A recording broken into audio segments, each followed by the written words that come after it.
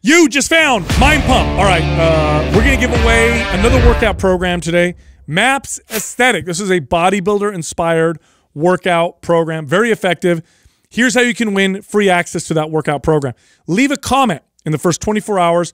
Make it a good comment. If we pick your comment, you'll win free access to MAPS Aesthetic. Also, turn on your notifications. Subscribe to this channel. 2 reasons, okay? 1, you got to leave a comment in the first 24 hours in order to enter into these contests to win free stuff. 2, if you win, you'll get notified that you won. If you don't do that, the prize will just sit there collecting dust. Nobody will win anything. That's very, very sad. Also, huge promotion this month. We are putting MAPS Aesthetic 50% off, so that's on sale. And then we have an Extreme Fitness Bundle, which is multiple programs put together. That's 50% off. So you can learn more about those or just sign up at mapsfitnessproducts.com. Just use the code MAYSPECIAL with no space for that discount. All right, enjoy the podcast. He has the best day in the lives, is Justin, by far. Why do you say that? I don't know. They're just good. They're just, I want to see them. They're interesting. He always makes it interesting. Well, yeah, I just get bored. I like all your guys', bored. but it's the same thing all the time. Mine too. Well, speaking of day in the life, we get a lot of questions about people where to find day in life. Every Wednesday, okay, we've committed to this now, and obviously we're only going to stick to it if you guys enjoy it and keep following. It's for sure gets the most views on the main IG page. So as far as I know, we'll continue doing that. But we're not saving it, so you have to go watch it. That's the idea. Yeah. So everyone's like, oh, okay, you snooze, you lose. Save it. It's up there it's up for 24 hours after it's posted. So for 48 hours, you can catch it. So you just got to know that's on Wednesdays that we do it, and we just rotate through each guy, right? So we got four dudes that are here that go through it, and so every week there's somebody that's on there. Check out how we live, yo. It's so weird. So weird. Like, check out my crib. I woke up. Yeah. This is my pump. Look at my car. Yeah. Here's what I eat. Yeah. Here's what I do. People like that, man. I hang out over here. People are really interested. I mean, I'm such a creature of habit, though, that it's like, what do I do? Well, that's why I make things up, so it looks like I'm doing. You make things up. Yeah, I just make things that's up. not really a day in the life. That's your real life. Don't lie. It is. Well, this I talked to Doug about this. You guys, believe it or not, it's I'm walking on. It's air. more interesting than you guys think. I mean, it's not interesting to you. Like Doug was like, I don't, what do I do? I'm like, I'm working all day. I'm like, yeah, but that's interesting to people. Be Doug. Yeah, go. Share what you are doing all day. So a lot of people think it's a lot of him walking his dog. Have you noticed that? It's a lot of stuff with Bella. It's all he does, or sitting in front of my life. No, in the videos because he's always showing. Yeah. By the way, that dog's adorable. Yeah. That's the cutest little dog of all Did time. you see that we were walking because Doug in passing conversation said the word vaccine, it got thrown up on my, you get the warning and everything like that. And wow, they're listening they're vigilant. Intently? Yes. They're vigilant about He's stuff. talking in that we're walking the other day when we were out getting sun. This episode's going to say that now, right? Yeah, I know. Isn't that wild, We've though? been flagged. That all he said was vaccine. And it pops up, the CDC warning popped up. It wasn't even me. It was him in the back. What a weird time to be alive. Because you have, on one hand, you have countries and people that are in governments and nefarious groups that really try to pump in information to fuck with other countries, right? So let's say, for example, which, by the way, we do to other countries too. We do that too, right? So let's say, right, you're in a pandemic. Thank you for being fair. I'm going to create another scenario. You probably started that game, huh? Yeah. You gave him the fucking playbook. So I'm going to create another scenario. Let's say that there's a pandemic and there's a vaccine that actually solves it, and you're in another country that competes with this country, and you want them to succumb to it. Then what you do is you pump that country full of information about the medicine, making people not want to use it. There's that, right? But then there's also the like, well, what if it's true? Like, what if this is an issue, or what about this, or what? It's like, what a weird time, dude. Well, I'm taking the Russian vaccine. I don't know about you guys. Are you really? Yeah. You just want to see what it does. Woke up in the morning with turn into a bear, grizzly claws. Yeah, riding a horse with no shirt on. Yeah. You guys ever seen that picture of Putin? Yeah. It's like the most. I'm not a Putin fan, by the way, except for he does judo, which is kind of cool. He's a black belt. Yeah. He's on a horse and he's riding it with no shirt on. He's like fucking just. Is it a real photo or is it Photoshop? No, dude. It's a real. I mean, I'm sure he staged it. Yeah. But he's actually on a horse riding it with no shirt on. Let me see this, Douglas. Yeah, and then we have like, and then look at our presidents. Like I know he's asleep somewhere. Forgot what he was to say. So we gotta go wake him up. Look at that, dude. It's like, I'm fucking manly. That's what I am. Look at that. That is pretty alpha right there. Yeah, wow. dude. And you ever watch those videos of him doing judo and shit, like kicking people's asses? Wasn't he the head of the KGB at one point or something, or he worked in the KGB? Yeah, there's a lot. Yeah. Now, obviously, in Russia, he's revered, right? I mean, people love him, right? I mean, how did he get in? How does he keep winning? Too? Right, that's why I want to know. How does he stay in power? It's not. I think from what I think, I know There's he a won, little bit of tyranny there. and then he's like, because he can't be the head guy anymore, so he moved into another position, but he actually controls. I don't know, but there's arguments. People disappear is what I know. There's arguments. That Can you say school that, me on like Russian politics? Like, how's it work over there? No, you don't know. Not much. I don't know Okay. much. But what I've heard is people say that it's not as like free as you think, or as honest as you think, or whatever. I don't know. I thought they're one of the countries with one of the largest black markets, aren't they? For what? I don't just all things in general. I thought. During the Soviet Union, they had lots of black markets for everything. Yeah. I had a friend. Look that up, Doug. I'm curious about especially like jeans, gonna right? make Like this guy Levi's work for it. jeans and stuff. I heard largest that was black big. markets in the world. That's America, dude. We have in terms Do of we? in terms of dollars, America. The largest black- anything that has to do with dollars, we crush. Really, because we're so free, I would think that's not true. I would think that Are we? Well, I Are mean, we? in comparison to other countries, Yeah. in comparison to other countries, we're very free. Depends on what you're talking about. See, there you go, easy. The highest number of black markets in the world, of course. We have the biggest amount of money in America. Does it say that's a big number. where's top 10? Give me the 625 next one. Right underneath it, it says top 10 countries, largest black markets in the world. Like China, I would think would be up there Well, because China, we're doubled China. Looks like. Yeah, oh, but- you saw double? Oh yeah, China's China, too. Okay. Mexico, Wow, Mexico. Spain, Italy, yeah, Japan, Canada, wow, India, United Kingdom, and then Russia. Russia's 10. Yeah, so they're not that big. Yeah, I had a client that I trained that went to Russia. His parents, I forgot what they did, but they went there, and this was in the 80s, right? So this is during when the Soviet Union was around. And he's like, man, people were like behind the scenes offering me so much money for my Nikes. Oh wow. Or my Levi's. He's like, there were black markets for like milk, because otherwise if you wait in line for your milk and if you don't get it, they have to create black markets to it's crazy. So messed up. How do you think they measure that? Measure what? Black markets. Like how do they know? That's true, huh? Yeah, like It's black. yeah. It's not very black if they know the number. Yeah. You know what I'm saying? Well, they obviously have somebody in there that is in the system. yeah, It's but an estimate. It's a like very general, not very precise estimate. Yeah. I mean, come on, how do you? It's like the science stuff, Adam. You're always like, how do they know how old that tree is? That's why I got to point this stuff out. I mean, come on, like people would just we read it on Google and automatically like, oh yeah, definitely black 600 market, billion. yeah, 600 billion there. Like, okay, That's a stat that was there. Probably So I because accept it's based off of the amount of drugs that we catch, an amount of stuff that we see, that then they create an estimate, right? well, maybe there's a formula. Like, I mean, we can't obviously track we can track the legitimate money that's in circulation. And if we know the total amount of monies that are out in circulation and you subtract that, maybe that's how there's got to be a logical method. Well, they took down like that one website, the Silk Road, and that was a huge.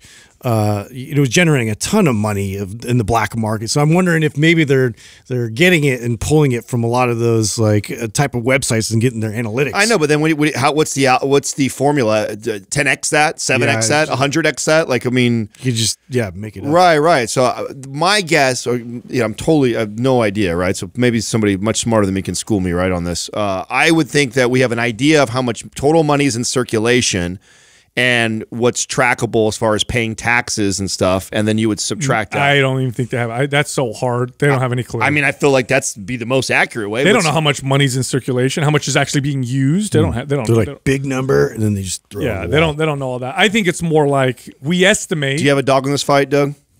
I don't. No, you have no idea. He used to be a kingpin in the black market. Remember? That's why I asked. He has him. so many aliases. He's a big black market guy. That's Yeah. what I thought. You know what I'm saying? Out of all of us, he's the black market. yeah. guy. Just in that. Have you bought anything black market? How do What? you do that? That's Yeah. how. I mean, other than like going to unintentionally, somebody, right? I mean, you could buy something unintentionally on the black drug market. dealers count. Yeah. Or like stereo system, or like your speakers. You're Oh, like, you know what? That did happen to me once. Yes, I see. did. I told you. I knew Yeah, that. You guys probably bought some I black got, I market. got like bamboozled totally. Like so, with a shitty stereo or something? yeah. So Yeah, I was close by to. I was like a Best Buy, and I was driving by, and this guy like approached me in the parking lot. Of course, it's like such a hustle, and he had the speakers. I wasn't even really interested in speakers, but I saw them, and like he even played them and everything, and they worked really well. And he was like, "I'm going to give you these for like a fraction of the cost or whatever." And so I was like, "Nah, I'm not interested. Whatever. I don't have money." And so he actually followed me to go to like the ATM. Wow. I pulled money out and then, bought them thinking I'd give it as a present to like, my brother or whatever. And I didn't even cross my mind that they were stolen. They're hot, like duh, of course. So I got hustled the same way. Wait, did they work? Hold on a second. Were they good? They did work. Yeah, they did work, but they're totally stolen. So you got a good deal. Yeah, it was a fire sale. That's not a bad. Yeah, I got hustled where the guy said that he had two. He bought the stereo system online and they sent him two. And he gave me the receipt of what it was, showed me everything.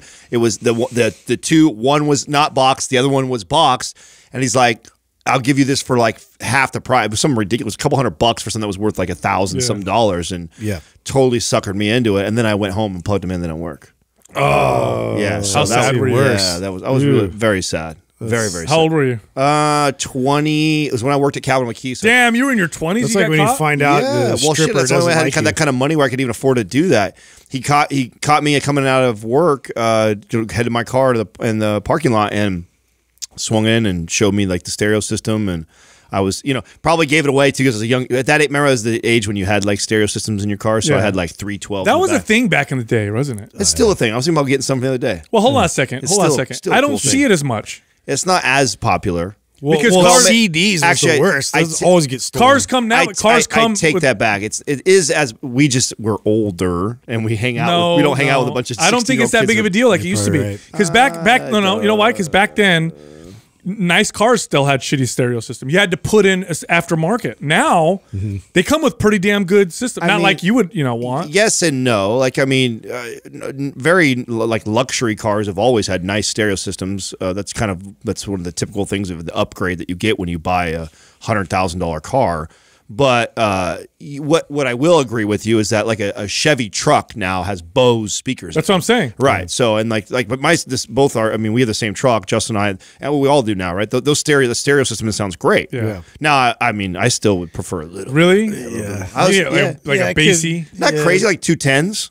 Yeah, 210s isn't like over the top. Are you gonna be that guy where you hit you turn on and everything vibrates? I can hear the shutters. Yeah, I can hear the license plate. No. That's when you go over. That's over. That's like kid shit. That's when I was a kid. I did. But 210s is not. I mean, that's a. See, I always wanted that. I always had the truck though that was like so loud because it went straight through the exhaust went right through the headers. Right at the Cadillac converter. You cut it off. And so it was just like so obnoxious and loud. It's like, what's the point of even having a loud music? I can't compete with this. I got a what is it? Not the subwoofer tube. What is that called? Subtube. It was called Subtube. Okay. Yeah. And there was, remember Fosgate Punch? Yeah. Okay. That's a good brand. Right? Yeah, that was a good brand. Fosgate Punch. That was a very good brand. Well, anyway, I went to the flea market and I saw one and it was called Crunch. And it looked the same. I've seen that. Straight from Tijuana. I thought it was, I'm like, and me, dude, I'm always like, fuck, it's a dude, I bought my share of Folkleys. So. Did you? Yeah. Anyway. I wonder statistically how much that actually works on people. Like when people brand things like similar to, but it's not exactly the same, and it's like made to look like your example you just brought. Like,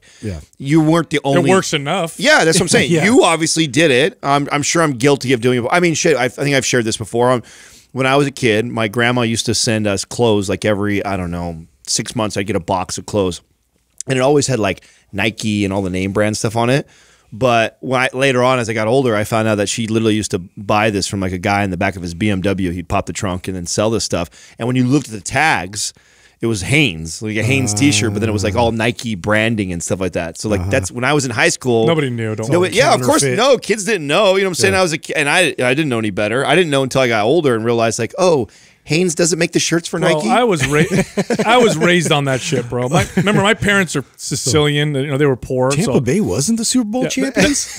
Damn it! That was my mom's favorite thing to do. Her favorite thing to do was to find the knockoff shit. She'd be like, you like my grandma? You like Cheerios? Don't worry, Furios. They're really good too. They taste the same or whatever, right? No, my grandma was the exact same way. She almost like was competitive about it. Like she was all about. I mean, to a fault, to an embarrassing fault too, right? I think I told you guys. Yeah, this but you got to before. respect it though. I know. My grandma, I'll never forget this. We were in like Marshalls, right, which is already discounted shit as it is, right? So you get like brands like Guess when that was popular when I was a kid. Yeah. And my grandma would take me shopping, so I'm excited.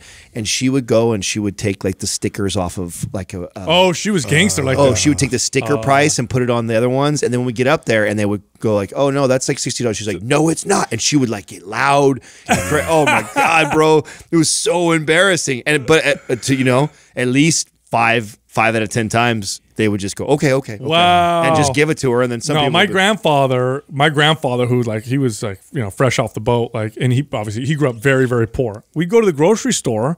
A couple times I took him grocery shopping and he'd buy vegetables or whatever, which used to always piss him off because he grows his own. So he's like, he'd hate that he have to buy certain ones. Why doesn't your grandma just want to eat what I grow? I got to grab whatever. You've told me this. He cuts the stems off, right? Bro, we were buying, I don't remember what we were buying. We were buying, I don't remember what vegetable it was. And I put him in the bag and he goes, "Whoa, what are you doing?" And he takes it out of the bag and he pulls out a fucking pair of like scissors out of his pocket. That he carries. And he's cutting the stems off. I'm like, "What are you doing, no?" And he goes, "I'm not paying for the stem. You get to weigh it. You know how they weigh it? Yeah, what a waste. Maybe we just save like 5 cents." Dude.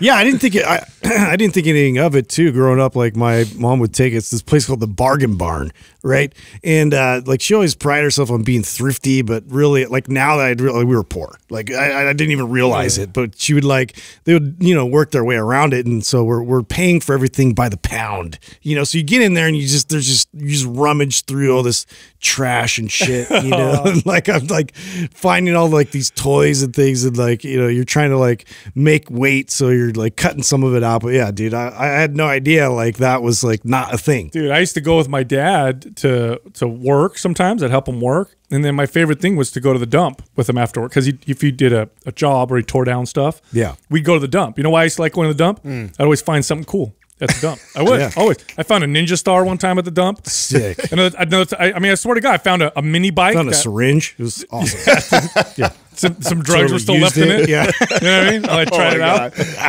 Oh, whoa. I could feel that. No, we got a mini bike one time there at the dump. My dad got it. He's like, "I could fix this." We took it home, fixed it, rode around. Sick. Oh yeah, it's a good time. I dated this girl. Her dad was like all about like fixing stuff like that. He used to. So in San Jose, you guys should be aware of this. Like once a year, there's a time where you can throw out like your big appliances that are broken or like that, and the city will come pick it up. It's like yeah. I forget what the day. I know what you're talking about, right? And then you see all kinds of washers and dryers and barbecue pits and just all broken down like big pieces that people don't want to haul off to the dump and pay. The city will come pick it up. Well, he like schedules that day to go around town and like look at swoop up. Oh yeah, I had just bought my I had just bought my condo. So I'm 20-something years old, real young, and I'm dating this girl, and her dad does this. And I was like, "Oh, I need to get a barbecue," but I'm like living to paycheck. So I can't afford to get a barbecue yet till the next paycheck. And he's like, "Oh no, I'll take care of you." And I'm like, "No, you don't have to do that. I'll get it next." Shows up with this barbecue pit, and then like it works fine. I'm like, "Where did you get this?" And then he tells me, someone tried to throw it away. Yes, someone tried to throw it away. All I had to do was a $5 part that he had to fix, and then got it up and running. You know that's big business now, right? Yeah. So people go on, Craigslist or whatever now. And there's always people giving away stuff for free. If you come pick it up, I'll give it to you. Yeah. And what people do, and this is like a big hustle now, and it actually people can make money doing this. Yeah. They'll get free stuff, and then they'll sell it again on Craigslist for a little bit of money. Yeah, it's incredible. They'll come with their truck and their trailer and all. And I kind of ran into this because you'll agree on a price, and then they'll come in and be like, "Oh, I got this much cash," and then they try and like hardball you, and I'm like, "Well, you obviously didn't bring enough."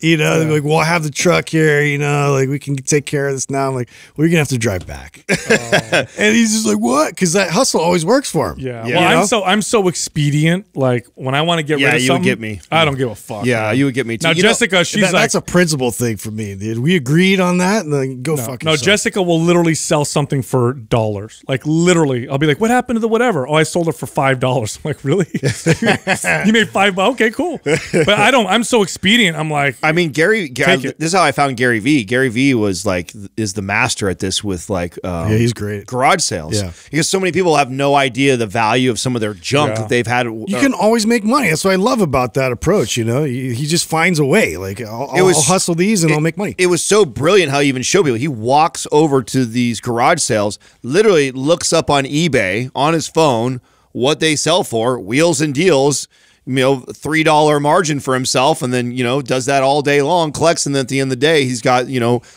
20 different pieces of things that he's purchased that he could sell for $3 to $5 more than immediately resells it. Doesn't do anything to it. Thanks so much. Take care, guys. Bye-bye. All right, just picked up this 1996 vintage Yankees mug, World Champs. Picked up 2 for $5. She wanted 4 each. She didn't get it. Have you guys ever seen where they have like storage units? Yeah, somebody Storage Wars. Yeah. So what's the deal with that? So people that just abandon it. So what happens is and you sign this when you sign off when you get a storage unit. Like if you don't pay your bill, I don't remember. I want to say it's 60 or 90 days afterwards. They'll cut the lock on it and put their own lock on it. So you lost whatever's in there at that point. So if you don't pay your bill for now, how do they sell? Do they sell the things in their piecemeal? No, do they so say what they do, surprise? they sell the lot. So basically, they lock it up, and then they have these like auctions where they auction off. The way they do it, they raise it up, but they don't let you go through it. You can't go through it. No one can walk in. You can look from the outside all you want. Do the people that own it look first and grab all the good shit? No, I don't. Well, I can't speak for every storage unit. Yeah, I mean, because I would. Yeah, well, yeah. If you bought, I mean, it's like there's gold bars in here. Dude. Yeah, fuck all I'm that. sure every storage unit has their own policy. Like, I mean, we've talked about investing in a storage unit before, right? If we had our own, we would definitely rummage through it ourselves or pay someone to do that for us. You know, but I think these big companies get all the good stuff first. Have like kind of a standard process and what that looks like according to the show. Like if you watch, I love that show. Like I watch. Do you really? Oh yeah, I love that show. I've never seen it, but I saw I watch it. I used to watch it all the time. I love that show. 220, going twice. Gotta go against what not? Dead man walking. Fair warning tonight. So let you wait here. You got it for 210. Oh, yeah. Holy, yeah, Western scene. And their sign. Oh, yeah, baby. All together, for all 50 prints, signed by the artist, you have a total of 20,500. 20 grand. Sometimes I even amaze myself. So they raise it up. They have X amount of minutes for everybody to kind of peek at it, and then they close it back down, and then the bidding starts. Yeah. And then they just auction it off, and then you go through it, but that's gambling, right? Because totally. A lot of times people, these guys and girls that go around, because sometimes it might look like the stuff on the front looks like shit, but there may be something expensive. And right, that's when you get a gold mine, though. But a lot of times they overbid because they see something. Oh, they have a nice this, a nice that, and then there's tons of boxes. Maybe they have really nice stuff, and then it drives up. And then they end up getting dog shit. Wow. Yeah. Wow. Yeah. Too bad the X-ray glasses don't exist, huh? Because then you could see what's going on. I mean, I believed in that, though, when I was a kid. Did you ever order the X-ray? I did. Yeah, of course. They had like the little circles. Yes. Yeah. Fucking rip Didn't do off. anything. Did you ever see that? No, I didn't. That and the sea monkeys. Yes, dude. You know what I did have, though, that I thought was so cool, and I probably wore them for like a good year or two as a kid. You remember they're like almost like a rectangle like frames, and they had mirrors. On the sides? On the side. So you can see behind you? Yes. I thought that was so cool. Yeah. Do you guys remember those? Dude, all the little spy stuff, dude. Did you get watch someone behind you? I have no idea. They had no value whatsoever, and I don't think I have any functional reason why I think I wore them. I just thought it was so cool. Did you, and be honest. So I could be like this, looking the other way, and then someone talking to me like, I know what you're doing. Hold up your hands. 4? Yeah, I knew that. Yeah. I knew that, man. So totally see you never got X-ray glasses because when you read comic books in the back, it was always. I wasn't a big comic book reader. Yeah. Oh, I was a big yeah. Oh yeah, no, I was, and I was. Of course, I got them so I could see people's bones, right? I was into like sports. It wasn't and to look at girls, people normal naked. things. Yeah, not at all. It wasn't advertised like that either. Yeah, exactly. They literally they'll show you a picture like, getting ready. That's how they'd sell it. Really? Yeah. Oh, yes, in dude. comic books? Totally, yes, bro. No, they did not. Yes, they would. Dude. Hey, it'd be some lady you'd see her bra and everything. No way. Yeah, so you're in a kid's comic book. That's how they sold it. Oh, you're a 13-year-old Come kid. on, dude. You're like, dude, I'm getting this. I mean, it's like Punisher War Journal. That's not how X-rays work, by the way. That's kind of brilliant, actually. I did not know they did that. Yeah, dude. It was always bullshit. Exploited us. They can't get away with that now, though, right?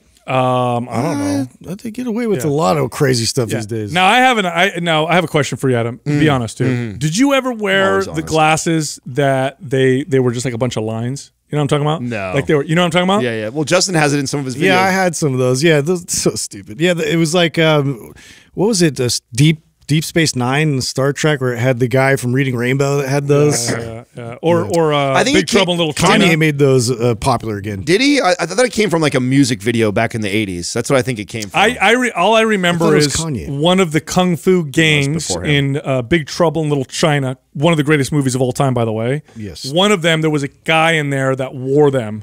Remember when in the beginning when they go kidnap the girl, the Asian girl with the green eyes, because they're so rare? That was the thing. Yeah. And then they kidnapped her and they're driving away. He was one of the thugs that was just like, you know, the kung fu guy. Bro, can I just tell you what a great movie? When's the last time you guys watched that, by the way? Long time ago. So good. Every time I'm sick. Which hasn't been very much ever. Bro, that's when Right In became a thing. It was before Mortal Kombat didn't have Right In. That came from there, dude. Yeah, no, you know what? No one's been sick here in a while, huh? Dude, it's been years since I've been sick. Yeah, what are you trying to jinx us? I'm not.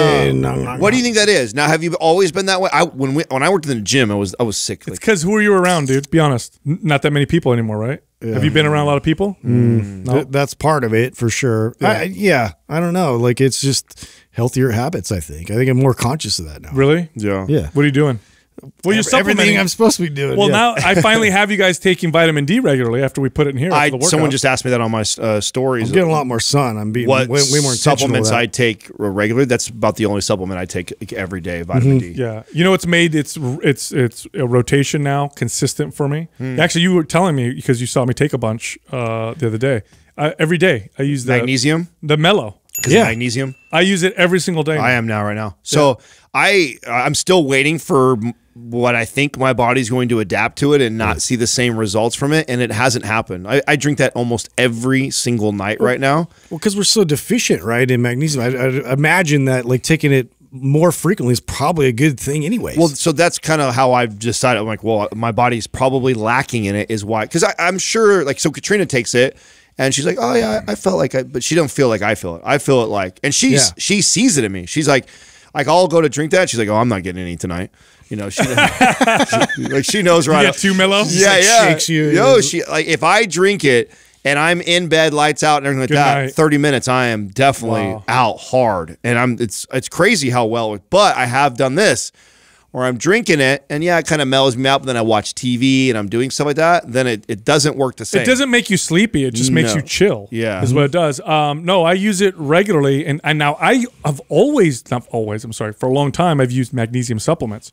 Very different. So I used to use the popular magnesium brands that you scoop into your water and you mix it and it fizzes and whatever. And from what I learned, your body does a shitty job. It doesn't absorb it very well. It's basically a laxative. That's what you're taking when you do it that way. The magnesium that's in mellow, apparently I'm absorbing because I can actually feel it. Even though I've always supplemented, or I should say for a long time supplemented with magnesium. I've been doing that too. And zinc was another one that I've been pretty frequent with as well, and I felt like that made a difference. I must have been deficient. The last time somebody was sick was me, right? Last year, I would say. Yeah, that's the last time I remember. You're the last one I remember. We thought you had the vid, dude. And he didn't. Maybe. I think I still did. Yeah, I don't know. That whole testing thing was a little weird. It was weird. We did a kind of an experimental test, but I feel like it's just how I was like, why are they doing this rectally? I have no idea. Nobody else is doing it. That's how they do it in China. Apparently, so it's the source, right? So whatever. Keep testing me. Why do you got to keep doing that? Is it only once enough? Why so frequent? Yeah, this is all weird. Can we better and accurate? Can we talk and speculate on this potential business venture that we might do? I know Doug hates when we do things like this, but I think that I would, before it's finished and created, I think it would be neat to hear feedback from our audience. But so anyway, we have a partner, NCI, who we love. You know, Jason Phillips and his company they've been working with. Online coach certification. That's right. And we have a good portion of our audience are coaches and trainers, or people that are aspiring to be coaches and trainers. Maybe one of the most common DMs I get is questions around that. We've got to a place now. And by the way, too, like I saw somebody on, I think Justin's page or something, that was frustrated because they didn't get an answer from one of us and they DM'd us. On average, I know I get the angry ones. I know. Right? On average, we get 150 to 200 DMs every single day. We do our best to try and answer as many as possible. But we have a customer service team that their job is to handle people like you in case you can't get through to one of us. So we made that promise a long time ago that we would try and answer everybody's question personally. It's just not feasible. It's not. It's impossible, and we still try anyways. Yeah. But if you ever need anything, you go to info@mindpumpmedia.com. You can email them. Adam always answers the nude photos, though. So if you send a nude photo to Adam, usually helps. that's for the guys. Yeah. Always answers them. So, anyways, we get lots of questions around trainers, and I've had people offer me money to talk to me on the phone for a half hour to look at their business, to help them out with this stuff, blah, blah, blah, blah, blah. We've been trying to figure out a way that how we could help that community, but also be efficient with our time. And so it was actually Jason Phillips who proposed this idea that we do something because he's getting so much good feedback. Because he does a lot of these where they coach coaches on how to set up their business, build their business, take it to the next level. A lot of people like it quite a bit. He does a good job, and so we may be doing something like that with him. Right. In the Yeah, future, well, which is really teaming up a bit. It's really as a way to give back to the trainer community because at our core, that's what we are. I mean, I know you know us as Mind Pump and podcast hosts and all that stuff, but we're trainers. That's what we did. That's what we started with. That's what we did for a long time. Yeah, that's our heart. For and sure. and so other trainers are always going to be very special to us. And I think the way it's shaping up is that, you know, every week there'll be a call with Jason and one of us, and, you know, we'll cover everything on every aspect of, you know, building a business around coaching and training from virtual to in-person. A very specific topic, and then some Q&A added in there. Yeah, as well. that the people that will be a part of this group will have direct access every single week to Jason and one of us to be able to do that. And our big thing was like, listen, if we're going to do something like this, it has to be tremendous value. Like it's not going to be something that's super expensive for everybody, like these crazy ass, you know, mastermind groups, 50 grand a year for you to do this. Like the idea is to make it very, very feasible for literally anybody and everybody that extremely is valuable. Yeah, and extremely valuable. Yeah. So it doesn't feel. Speaking of which, did you see the offer? So they have We're an going to offer. rent a Rolls Royce. So they actually have an offer right now for trainers. So it's if you go to them, ncicertifications.com/mindpump, you get a free masterclass plus 50% off your next class or course through the end of the month. So that's their current promotion. So really what they do is they do certifications and courses for online coaches to educate them and make them a great resource. Better. Doug, I texted you a link. I'd like you to pull something up. This is incredible technology.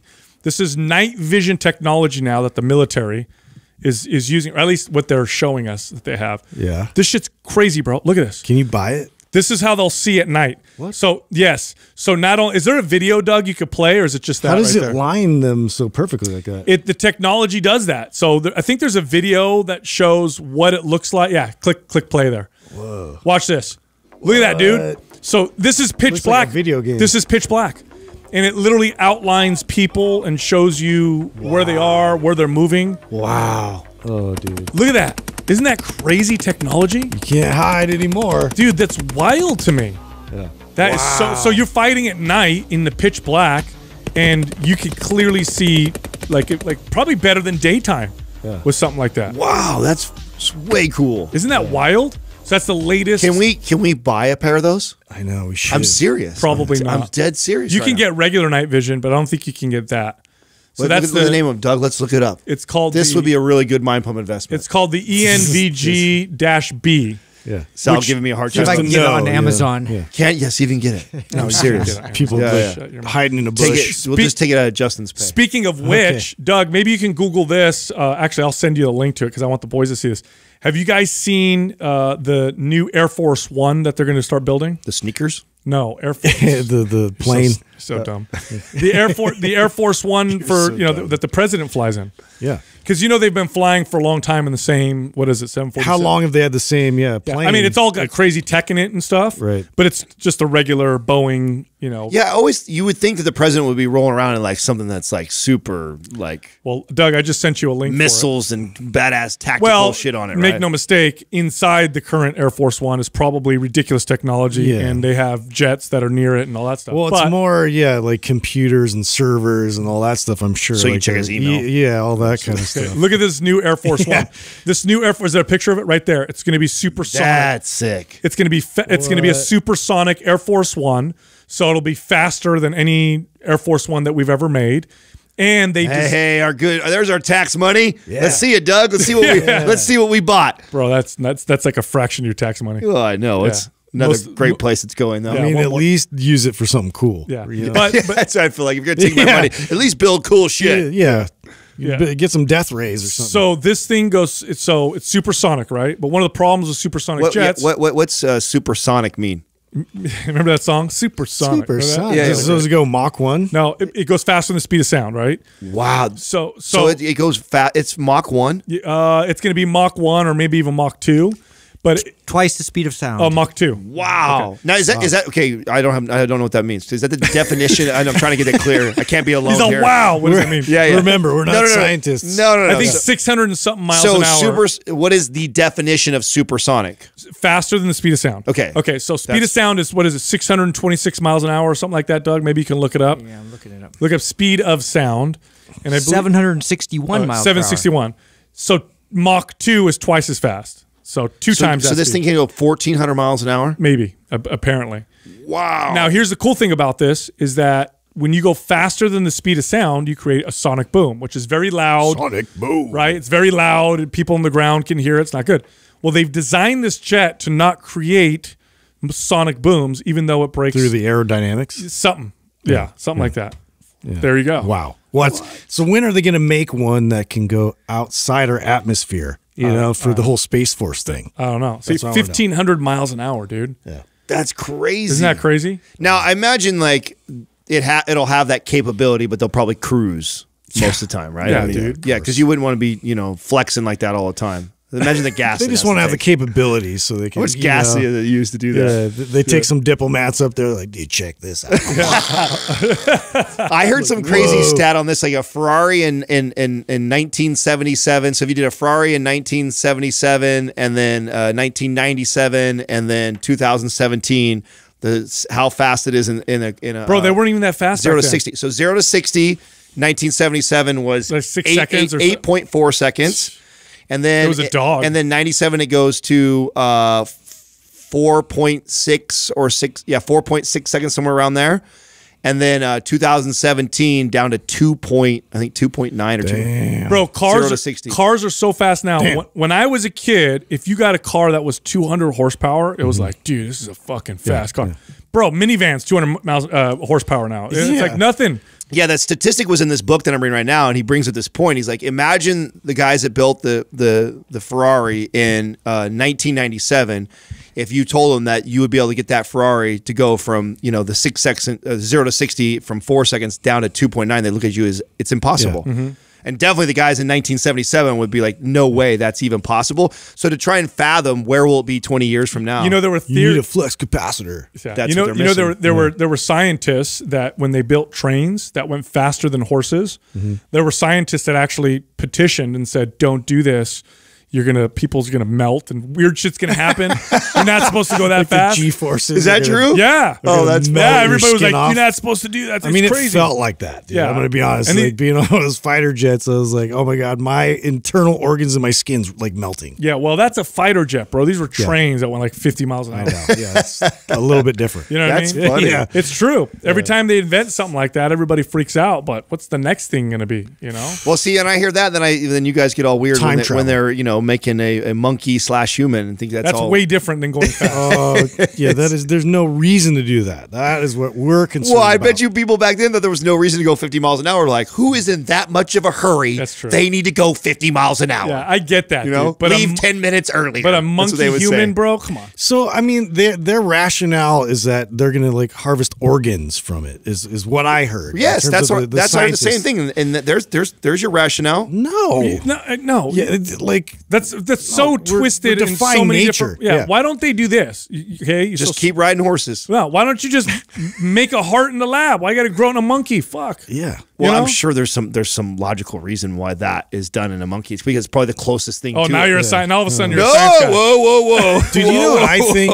I think this whole thing with robots is a farce. Like, what? Dude, because how all these movies are like, fake. Robots, we're never going to get that far with robots. We're going to get a lot further with human beings. We're just going to integrate it all within human beings. Oh, yeah. No, 100%. Who had the meme that had the robot that ate the girl's hair? I did. It was was a Roomba. Yeah, like look at robots. They're all like clunky. I mean, I follow that. I follow that one page. Hey, how do they move? Oh my god, So accurate. Yeah, it's. I mean, some of them are pretty creepy. You know, like Boston Dynamics is one of those pages I follow all the time, and they show like some progress with some of them where they can actually like dance and you know figure things out, but they're still just. I'm like, no. I'm with you. I 100% believe that we're going to see that. That's most likely is people that, I mean, we're already human robot hybrids. Well, there's already people that do all the, you know, biohacking stuff to increase their sound, their vision. We're already perfected. All you got to do is add stuff to us. Have you guys seen these not backyard, garage scientists? Okay, so CRISPR technology dudes. Bro, because you can get a lot of this technology and chemicals. What is wrong with people? Through a gray market, and you could YouTube it. You know, dude, these guys are experimenting on themselves, doing weird, like shit. Bioluminescent stuff. They're injecting their eyes. And like dude, weird shit. Yeah, I mean, I'm down. I mean, cool. That's fine. Do that yourself. But it's your body, right? Go for it. It just mean, feels the truth like a comic is, book. I mean, let's be honest. So that's probably how we're going to have a breakthrough in that. Is someone who has the balls to do weird shit like that. I mean, this is kind of a crazy, you know, analogy or parallel to draw here, but bodybuilders. I mean, how much they progressed weight training because they had the balls to do. You think crazy. we'll be able to? Okay, what's the first breakthrough you think is going to come out? Something like that. Like, what if like we could regrow limbs, just like lizards? Yeah, that's how Lizard fucking Man in Spider-Man was made. By exactly. the way, that's exactly how he's made. It's in the. He was a guy. He was an amputee. Oh, in the comics. In the comics, and then he wanted to figure out how to grow back. Comics is like reality. I mean, you guys. Hey, it's real. A lot of got human monkey hybrids. Come on, dude. It's all up in the air now. Got to start going back to these comics that they had all laid out. No, it's gonna be really interesting. It's gonna be really interesting what people are gonna do to their bodies and what are they gonna come out with. I don't know. It's gonna be kind of cool. But you know, self experimentation is. I mean, that's science. That's how the first vaccine was developed. You guys know that, right? Yeah. The first vaccine was the scientists who saw that cowpox was similar to smallpox, took some of it and created a vaccine. Actually tested it on his son and himself, and then discovered that a vaccine works, and then that was it. Experimented on his kid. That's kind of fucked up, though, huh? Yeah. What if it didn't work? Yeah. But you're right. I mean, I think we're going to see like the chip in the brain real soon here. I think one of the things we're closest to that I think is going to be the most revolutionary out of all the things we're talking about is literally the ability to Google search and get the information that you have in your phone, but just by thinking it. Neuralink. That'll be more. Yeah. That'll be more than revolutionary. That's what I'm saying. I think that will disrupt more than anything else. That'll disrupt everything. I feel like there's gonna be a lot of people's brains like just melting. No, you know, once you tap into that. I think that'll be the worst fucking thing we could do. Like, really think about how inundated you already are with just stimulus all day long, and then to have that, it's the worst possible thing you could do. It will destroy humanity. I'll tell you why. Okay. I think that we now know for sure that knowing shit just doesn't make humans act better. Just because we know stuff doesn't make us wiser. Yeah. Because we have access to all this information, and there are groups of people that still believe the Earth is flat. More now than there were 30 years ago, right? Yeah. So you want to have instant access to the information, to the internet with your brain. You know how crazy and weird shit's going to get? It's like equal parts like good information with disinformation. I mean, at the same time. I mean, I don't know. I don't think it's that far different than now. The only difference you have to activate. Very different, bro. You think so? Yes. You know, the bottleneck with your hand and the phone is very different. Like that's a massive bottleneck. Like, it is. Oh my God, my phone is so far. I don't want to fucking search Google. 1, 2, 3. Yeah. It's not the same. When you can think it, okay, when you think of a thought and you connect abstract ideas in your brain, you have no idea how complex that is. Well, I envision it to be an on and off switch too, because that could be torturous to be stuck in the web all the time. Like you would never want to. I wouldn't want to have a conversation with you, and as we're having like a fun, debate, all this information is being fired at me. I want to know what that UI looks like. Like, how does that work? Do you close your eyes and then you're? That's why I think there's an on and off switch. I feel like it's that. It's like I can just switch it off. I mean, you make a good point. Like, what the hell would that look like without driving you crazy? Yeah, right. You'd have to have an on and off switch. It'd have to be like some kind of interface. Like you need like some kind of glasses or something to push your nose. you push your I Dream of Genie. That's Bewitched. Oh, it's Bewitched. Yeah, right. You push your nose and then it turns on the software. You have to fart. Yeah. Oh shit! I turned it on accident. I think we really solved things. I don't know. I don't think we're far from that though. I think that's where the closest to doing something crazy. Like I think the first thing we're going to see is going to be implants in your eyes. That's what I think. That already happens. No. I think not what I'm saying is I think that the very first thing we're gonna see. The Black Mirror episode where you like zoom with one eye. Yeah, where you literally can like have like a ridiculous camera. They're attempting Google glasses like that. Yeah, but it's like either a lens or like a contact lens. Bionic eye. Yeah, so you could just see like hella far away or whatever. Speaking of cameras, you know what I just realized about my iPhone? I shared this with Justin yesterday that your iPhone is set a lot of times on a default camera that saves your battery the most because obviously that's one of the biggest selling lowest points. resolution. But there's like what? It goes 4x clear. Shut your face. Yes. Yeah. No. Go to your phone right now. You have your phone right now?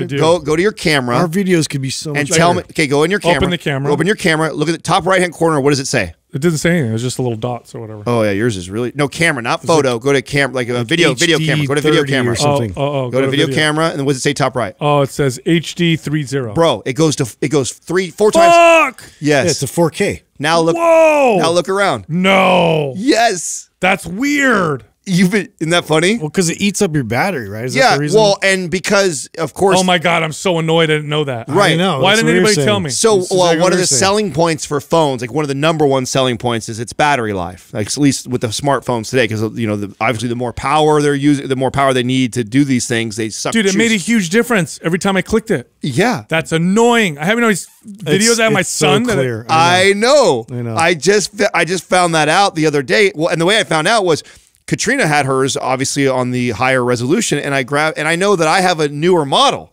So she's got the older model. I grab it, and I'm like, why does your camera look so much better than mine? I have a better phone. It doesn't make sense. And I look at it, and I'm like, so then I go to the default, and I go look up I pull up in your settings. So that's where you go. You go in your settings, go to camera, and it shows where your default video camera settings, and they have it like on the second one. It goes like 6 levels, all the way to 4K 60. Wow, that's annoying. We've been missing out this whole time. I just found that out. So there's a little plug for somebody. By the way, did you know that sometimes you say grav instead of grab? Grab? Grav. I say grav. Grav. Yeah. So she's got the older model. I grab it. Yeah. So you say I grab it. You say I grab it. It sounds like you said a V. Did you know that? Oh my God, I do a lot of stuff. Yeah. Like that. You don't even know, do you? Well, somebody asked me if I was dyslexic, and I responded back. No, they didn't. Yeah, no, but they did it in a very genuine, nice way. They're like, my. Hey, do you have any learning disability? They did. Well, and then they said it like they said. I have a very serious question, like, do you have dyslexia? Because I have a son that does, and she said, it was actually like a compliment, right? Believe it or not, like a backhanded one. It was like a shit sandwich, actually. She was like, I wanted to share with him some inspiring people. You've been so successful despite your learning disabilities. Yes. Shit sandwich right there. Obstacles you faced. Hey, I firmly believe that some of the most successful people learn differently than most people. Coming from a mother who has a son who's dyslexic, she said that she's read a lot about it. And she says there's some very, very successful people because they've had to deal with that their whole life, and they've overcame that adversity at a young age. And then builds character. It builds incredible character. So my answer to her was, I've never been diagnosed with that or ADD, although I speculate that I struggle with both. I mean, because for somebody who reads as much as I read, I should be able to speak a lot better than what I do. Oh, you're a very good communicator. That's not what I mean. You just pronounce words weird sometimes. Yeah, but it's a difference, right? I'm good at communicating, right? And getting people to take a very complex thing and then give it to them in a way that's easy to digest, which you do that very well. Well, yes, but as far as the words that I choose to put in there to get to that no, you do really well. That's not true. I'll say a word that you've never heard of before, and I'll hear you say it in the next conversation and use it in context properly. Well, just so you know, that's also you just put flair. That's on your words. This is a skill that I think he just wants to be unique. Yeah, that's what I think. Just like your shoes. I trust you me. know what I mean? I am not trying to pronounce things the wrong way. It's a skill, though, what you just said, that I had to teach myself how to do. So I remember I vividly remember, or actively making a conscious effort to do this. When I would learn something, I knew that I had to immediately go teach it, even though I'm totally you'll learn it better. No matter how green I am to learning it. This is what made me good at training. I knew very little coming in, but I was thirsty to learn, and I would always ask people much smarter than me questions. They would tell me something immediately after that, even if it didn't fucking apply. I was teaching it to the next client, because I knew that I had to do that if I was going to solidify. Then it sticks. Then it would stick. I think my theory is that people who think differently, and I know there's actual, they call them disabilities, but I think oftentimes it's just you think differently. Innovation, risk taking, oftentimes that comes from places where you just see things differently. So everybody sees things a certain way. It's hard to innovate because everybody sees the problem the same. Then you get someone from the outside who they can't help but think outside the box because they think differently. Right. They have different ideas, and that's why that's why you see in studies entrepreneurs actually have higher rates of some of these things, like ADD, for example. I would bet you $1 million that salespeople, entrepreneurs, probably a greater percentage of them have ADD than people who don't. Well, I think for me, it's maybe even simpler. Like, just everything has been hard for me my whole life. Like I've had to work for which is everything. also why I always get really like, what is one of the things that drives me crazy? Someone tries to pull like the white privilege card on me and stuff like that. It's like, that drives me crazy because my whole life has been riddled with adversity. Is there people out there that have it worse? Just immediately yes, there is. devalues all the work. But you do. nothing has come easy to me. Not sports, not learning, not anything I've ever done came easy to me. I always had to work at it. But I'm extremely grateful for that. You were just attractive. I mean, let's be honest. That is not true either. No. You had handsome privilege. You're still attractive. I don't care what you say. Attractive. No. Yeah, you are, bro. You're on camera. Everybody can see it. Maybe halfway today. Maybe today. Like, because I worked hard at that. You know what I'm saying? I had to fucking. Hey, you always dated hot girls. Yes or no? Personality, though. Well, attractive. That's what I mean by attractive. Personality. Yeah. Okay, I'll take that. So I, for sure, like in school, I think I've shared that before, right? Damn, it's working what he's doing right now. I see what he's doing, making me give him compliments. Yeah, it is. Damn. You got sucked Well, in, hey, when I was in high school, I was all that shit. 130 pounds at 6 foot something, right? Shredded. I had not shredded, ribs sticking out like this, right? Bony elbow and stuff like that, skinny arms, right? And I had both my front 2 teeth were completely crooked. Yeah, I saw a picture and turned in.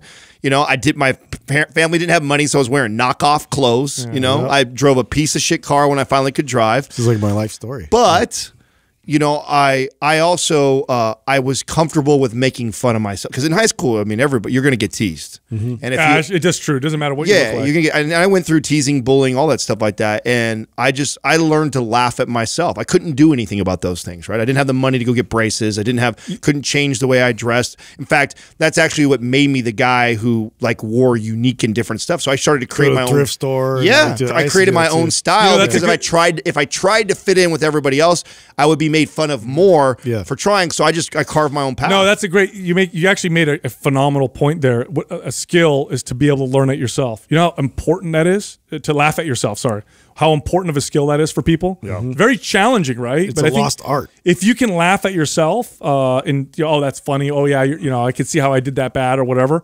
You almost become invincible to like the challenges that people present you with because. Yeah. It's like, what are you going to say to me that I haven't said? You're not going to pile on somebody, you don't give the gas that somebody who's doing that that's putting down somebody else.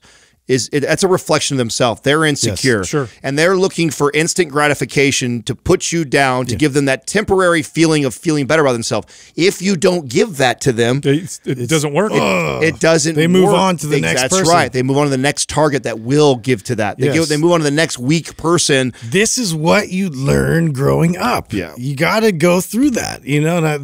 I think, I'm sorry, but there's value. Justin's like, I taught so many kids lessons. Well, it's like you can't I'm so responsible for all these kids. Just bubble tape the whole thing, man. It's like otherwise we end up with everybody that's just so soft. Well, it's just hard because not a lot of people. I don't think this is also another thing that's good about being an older father. Like I fully grasp that as a 40-year-old man now. Sure. I can communicate that to my son when that day comes. Yeah. If I was 25, I was still putting that together. I was still growing through that and moving beyond those insecurities. So if I had a son who's going through it too, like you're just reactionary. No, you're right. You're right. Being an insecure dad versus being a secure dad, what a difference. What a tremendous difference. Right. So now when those and so you got to think of parents who have kids that are going through that are 22 years old and their kids getting picked on. They just want the school to intervene, or they just want rules and laws to be put in place so that doesn't happen. And let's put my kid in a bubble because they don't have the foresight to see that, oh, wow, actually this may develop their character. And if I as a parent can communicate this so they understand what they're going through. It's a discipline the parent has to apply. Right. Which is really hard to convey. Because you have kids having kids, man. Yeah, exactly. And you teach kids how to handle and move through situations. It's like, what is it? What do they say? Like, Don't change the world for your kid because that's impossible. But get your kid to adapt to be able to, to navigate whatever comes their way. Yeah, so you make your child tough, resilient. Right? Exactly. Hey, real quick, I hope you're enjoying the podcast. Head over to mindpumpfree.com and check out all of our free stuff. We got all kinds of free giveaways there. They cost nothing. Mindpumpfree.com. All right, enjoy the rest of the podcast. First question is from C. David Anthony. What are your thoughts on super slow training? Super slow training. Is there a franchise? Like is there a franchise that still exists that's around this? I just remember the one that was off Silver Creek. Yes. But really, they actually have places that are. Yes, they do. Yeah, Oh, they I just didn't do know that. super slow training. Kind of fascinating. As a young trainer, I used to shit on it. Really? Yeah. As a young trainer, not kind of being aware of like how valuable that actually could be for somebody. Yeah. So they obviously targeted, the older population, and that was the angle. Was they were explaining the importance of resistance training, and the safety of going super slow. And they have all these machines, and they would literally do like a single rep that like took 30 seconds or a minute. Yeah. So I actually read about. I didn't know that, by the way. I read about this as a kid. Like, it was super into trying to build muscle, and I found anything I could read about building muscle, the history of building muscle, the science, I would consume. And I read an article about they called it super slow motion training, and it started during World War II. During World War II, it was very difficult to get iron. In fact, the government limited how much iron you could buy for things like weights and whatever because they needed it for the war effort. So you had all these people that were lifting weights, not a ton, but enough to where they're like, what are we going to do? Our dumbbells now only go up to 30 pounds. We only have a few 10-pound weights. And so these bodybuilders invented super slow motion training, whereas with a normal rep, it might be a 2 reps down, 2 reps up. Yeah. They would do something like 30 seconds up, 30 seconds down, or 60 seconds up, 60 seconds down. And their intention solely was to see how much they could make it more difficult and challenging with their limited amount of weight. Yes. Now there is diminishing returns. Like, you can't just go like ridiculous with slow-mo training and expect better and better results. In fact, at some point when the time under tension is too long, it becomes an endurance exercise rather than a strength training exercise. But that being said, slow motion training, if you do like a 30-second rep, think about how long a set normally takes you, right? So how long would a set of 15 reps traditionally take you? 30 to 45 seconds. Right. So if you did 1 rep, that took 30 to 45 seconds. The time under tension similar, you're going to get, and you will get some interesting results. I had a boss that competed in bodybuilding. He was a little guy. Oh, I know what you're talking about. I had a boss who was. He had the shoe skates. Yes, he did. Yeah, and he used to roll around. You guys already know this. Yeah, right. He's a weirdo. And he was kind of, he was a different guy for sure. And this was the first time. Yep. Yeah. He had around the gym in him. Yeah. He was great physique though. He did. Great physique. Shredded. And this is how he trained. I'll never forget watching him train. He would go grab like a pair of 80-pound dumbbells and do 1 rep. Very, very slow. And so and like you bring up the point of like, that's limiting because you can't, you don't want to do it for, 3 minutes because then it becomes endurance. Right. He wouldn't do that. He would just do it for.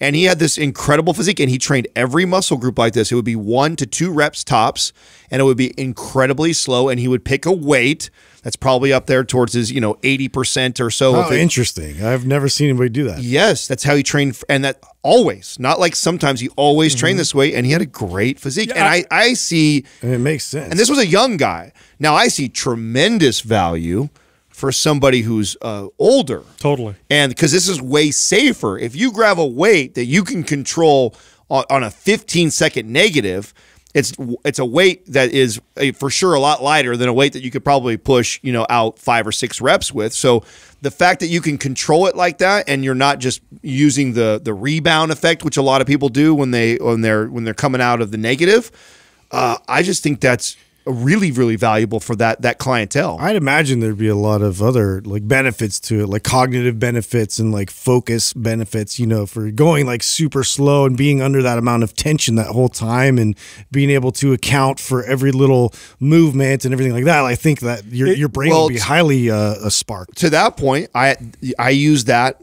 I use that as a great way to teach form. Of course. So if I had a client that was, and I wouldn't do it the whole set or the whole workout like this, but if let's say I was teaching something as basic as like a straight bar curl, and it doesn't matter how many times I showed him, he was still rocking the elbows and doing all stuff. I would then go, okay, we're gonna go real lightweight, and I'm like, I want you to go super slow. You're gonna take 30 seconds. I want you to count in your head while you do this, and I would be positioning his body. So as he got to different parts of the rep, I would adjust. I'd be like, no. So your elbows are gonna go, and then I would readjust. Yep.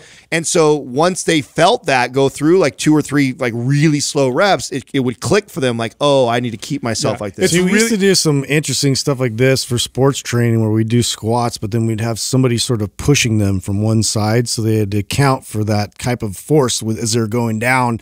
So that way too, like it was like a stability issue too. Like if somebody had a little bit of instability, they could really address it by going super slow and then accounting for that all the way down. Yeah, well, with this, you get great stability and you get great connection. Like if you have trouble connecting to a muscle in a compound lift, do a really slow rep, right? Because as I'm going down in a squat, and if I want to feel my glutes, I can each increment, readjust, and continue to concentrate on the muscle that I'm trying to target. For example, a bench press, right? One thing you could do with a bench press is you could focus on the fact that the chest is what's bringing the humerus to center, right? So what I could do is I could create tension bringing my hands in, and I can bring my arms out as I go down and know that the chest is resisting that kind of outward motion. And as I come up, I'm focusing on bringing the elbow in rather than extending the arm, which is a tricep. So it allows you to connect, it builds stability. What it doesn't do is it doesn't contribute well to speed or power or athleticism, except for from a stability standpoint. I think this is a great technique to throw in occasionally. Yeah. I don't think it replaces traditional resistance training, but I do think— Or for beginners too. Yeah, I think it's a great— I mean, it's great to do like a week, throw in a week of doing this, or an exercise. Yeah, like, an exercise. I could see that. Or an exercise, Yeah. and see how it feels. The pump you get from this is insane, by the way. You get an incredible pump from doing it. I mean, I do this, like almost unintentionally. So at home, we only have up to 50-pound dumbbells. I was doing shoulders the other day, and I can do a lot more than 50-pound dumbbells. And so, I was like, wow, I want to get my shoulder workout. So my presses, I did these, 5 extremely slow reps.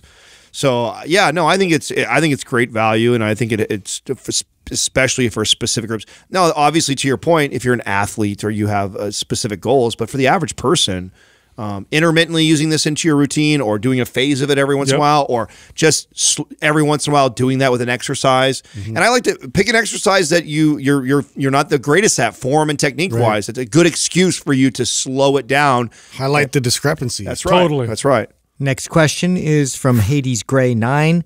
How effective are upright rows in developing the shoulders? What are the best exercises to have a well-balanced and developed shoulders? This is one of those exercises that we were told was bad, that you should never have somebody do, right? That it's real bad for the shoulder. It's going to cause lots of problems. And I want to be very clear, definitely more risk with an upright row because it requires more stability. But if you can do these properly with good control, they're very, very safe. Now, that being said, I love the upright rows for developing the shoulders. In fact, I would put it in the top 10, definitely, maybe even top 5 of the best exercises for developing shoulders. And mainly it's because of this. All other effective shoulder exercises involve a combination of shoulders and triceps. So you get that shoulder tricep recruitment pattern, right? So an overhead press, right? Shoulders and triceps. Well, with an upright row, it's shoulders and biceps. As I'm pulling up, triceps are not even activated. It's my biceps. So it's a different feel to the shoulders. And it's one of my favorite exercises. In fact, it's always in rotation with my shoulder workout. Well, I also think that it incorporates all 3 parts of the shoulder really well. Right? A lot of shoulder exercises, I mean, you can't isolate a part of the shoulder, but a lot of shoulder exercises are targeting a specific part of the shoulder. Your laterals, your front delts, or your rear delts. But in the upright row, you pull with the rear delt, the laterals are incorporated, and even the front is incorporated with the way that you pull in it. So it's one of my favorite exercises to do for the shoulders. Now, as a trainer, I was told that we weren't supposed to do it because everybody is so rounded forward. Yeah. Everybody's so rounded forward, and then you're doing this exercise that's going to tighten them up in that position. Well, and I think too, if you're not addressing some of those postural deviations, like in that, you may be reinforcing bad patterns, but once you get all that accounted for and you're able to set your shoulder in a good position where it's it's back, it's down, it's locked in place. It has nothing but value from there in terms of like what it provides for development for the shoulder. Yeah, what's funny is that if you do upright rows properly with full range of motion, especially at the top where you're actually engaging the upper back musculature, it's not a bad exercise for posture. It actually becomes a good one. So that's how I cued it. Because I was told that, and I still love the exercise, I was like, okay, well, if I'm being told that it's bad because it's just promoting more forward shoulder, when I cue it, I'm going to cue it as that's where you come from, right? So as you pull up, I'm already cueing rear delt and trap back, So it's like this, you pull back versus some people, they do this like kind of raise where they're like, they shrug their shoulders. No, I like to bring it close to the body at the top. Yes, and you pull back. and squeeze. Yep. Pull, squeeze, yep. Next question is from Coach Cure. Do you find the reverse grip bench press useful, or is it just an old school overrated move? I cannot remember the last time I did this. It's been a long time since I've done this exercise. So when I got introduced to these, there was a power lifter that was in the magazines a lot. Who used to do his bench press. Something Clark. He looked like he had the record at one point, didn't he? Yeah, maybe Doug can look him up. He was either Filipino or Hawaiian, massive dude. And he would bench press like 700 pounds with this reverse grip. Yeah. And I remember thinking like, what? Like, what's the advantage there? What's the value, right? So reverse grip bench presses, first off, got to get comfortable with them, okay? Because you don't want to fail on that. And also racking with the reverse grip can be very scary. Yeah, this is like a good partner exercise. It's a good partner exercise, or get yourself in position and practice and learn how to do it right. Was it Anthony Clark? Yeah, show a picture of this guy. So this is the guy that. I can't believe you remembered that. I don't know. Just I remember. Random. I know. I remember that guy. Yeah, there he I is. would never be able to. Wow, look at you! Remembered all that. Yeah, he was Filipino. Yeah, so and he would bench like ridiculous amounts of weight with the reverse grip.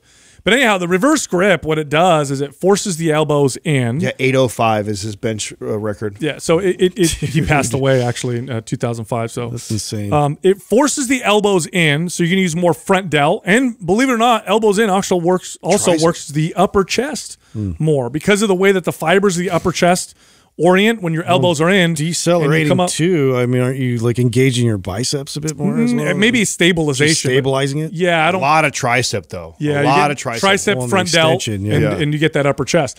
Now, I noticed when I did these and I started practice them and get good at them, that I got a little carryover to my regular bench press. And this is why I started doing them, because back then bench press was the... I liked them. I was on a kick for a while where I used to put it in the routine. That's why when he brought this, I was like, wow, I haven't even thought about that exercise in so long. Yeah. It's, here's a great part. Once you've been lifting for a really long time, it's a great movement, and you can absolutely, where would you put it though? Are you guys putting it in as a replacement of a chest exercise, or would you put it in as a OC? So I would use it more often, like a close bench press for your triceps. I would sometimes do a reverse. No, I would. I would do a tricep thing. I would do it instead of a bench press, or I would do it as another press for chest. Right. So if I did my bench press, I use it for triceps. That's and by the way, you can do that. Yes, you can. You in an exercise, especially like that one.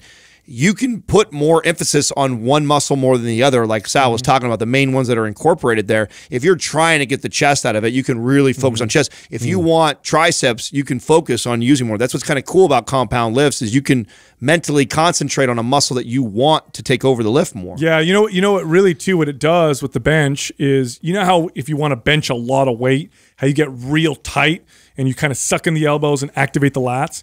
The reverse grip bench press really encourages that tight feeling. In fact, I'm surprised, Justin, that you've never done this. I've never, experimented with it. This has got my brain, going. This is this exercise has your name all over. I feel like if you did them, you'd actually love them. Well, it's interesting because you know how the stance, I don't know if it's like Taekwondo, where they always have this position, and they're like, it just reminds me of that. It's like the power stance. But I've never messed with that. I know.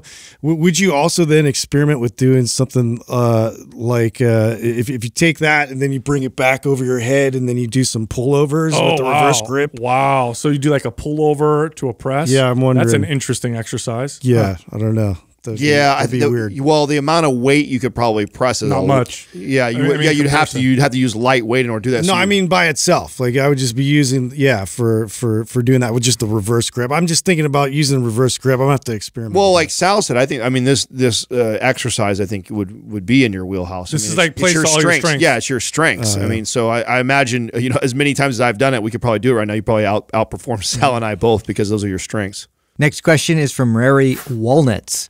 What's the proper amount of volume per body part per week? Is it a different amount for the larger muscles versus the smaller muscles? Yeah, okay, so what you're going to hear us say is that this is very different from person to person, which it is.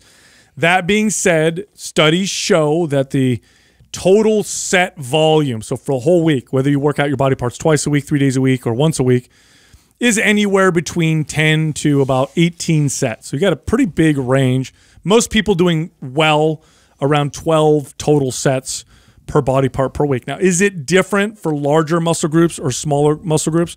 No, not really. Probably because the smaller muscle groups are getting work typically done with the larger muscle groups, and we don't typically count that volume. So in other words, I'm only going to count the volume for my triceps when I'm working my triceps, although when I do my shoulder presses and my bench presses, my triceps are obviously going to be quite involved. But that number is a general number. And here's the truth. The truth is you got to figure this number out for yourself. The right dose for you is what's going to build the most muscle and give you the best results. More than that is going to slow down your progress, and less than that is going to slow down your progress. So, and my number changes. I definitely, there are times when I'm doing closer to 20 sets per body part per week, and then there's times when these sets are much lower. But usually it's the intensity. And there's such an individual variance per person too. Like some people can just handle so much. I mean, you talk about this a lot with your legs. Like your legs can handle so much more volume than other body parts. I mean, I was thinking about that yesterday. I was training shoulders here. And I can take a lot on my shoulders. Yeah, same. I could take a lot on my shoulders. I barely have to hit my chest or my back to get as sore. So, and I've found that it to be unique to every person. So you really have to figure out where that point is for you. And certain muscle groups you're going to be able to do, more than others. And so once you figure that out, and then trying to track it and then slowly scale. And then the other thing too is like when you scale it, I think that the mistake that most people make is they go right to, I can handle so much more. Like if I'm just starting and I've been inconsistent. It's going to be very gradual. Yeah, you don't have to. In fact, my goal because I was tracking this a lot when I was competing, my goal was always to make sure I at least accomplished what I did last week or a little bit more. Because what most people have a tendency to do is to go backwards a little bit. They start out the first week, this is their volume, maybe they track that way for a couple weeks, and then they have a slow week, and then they go down. And then they overcompensate, they overcorrect, and then they go way hard. It's like, no, you don't need to do that, just a tiny bit. This was like a pattern that I had to figure out, like where I would take a week off or something. I would be on a break, and then I'd come back and I'd try and hit the same amount of volume that I was doing, and it would just destroy myself. And then I would go through that process of like repair, damage, heal, and so I'm just basically healing my way back to get to thinking that that was the most effective way to do it, was to just hammer myself to get back to that kind of volume. Yeah, and there's also this, like there's your limit in terms of how much volume you can handle that you can recover from. And then there's the ideal amount of volume that's going to build the most muscle and give you the best results. And those are different. Like I can handle more volume than I currently do, but doing so will actually reduce my progress and my goals, right? We'll slow down my progress towards my goals, I should say. So there is a right dose, and it's not the most you can do. The most you can do is the most you can heal from, but that's not the right dose that'll give you the best adaptation. So, and I want to say, because I used to fall for that all the time, like, I recovered from that. Let me add more. I recovered for that, and then for some reason I dropped the volume for whatever reason, and I'd be like, oh my gosh, like then your I'm body stronger. Takes off. Yeah, like what the hell's going on? I thought I could handle that before, which I could. It just was more than that was ideal for my body to progress. Look, if you like our content, you got to head over to mindpumpfree.com. We have all kinds of guides there that can help you with all kinds of fitness goals. It's mindpumpfree.com. You can also find all of us on Instagram. So you can find Justin at mindpumpjustin, me at mindpumpsal, and Adam at mindpumpadam. Everything you do as a trainer is selling. Now, you might not be selling for money always. You might not be selling products always or even services always, but you're constantly selling ideas. In fact, here you are talking to Mrs. Johnson, who has never exercised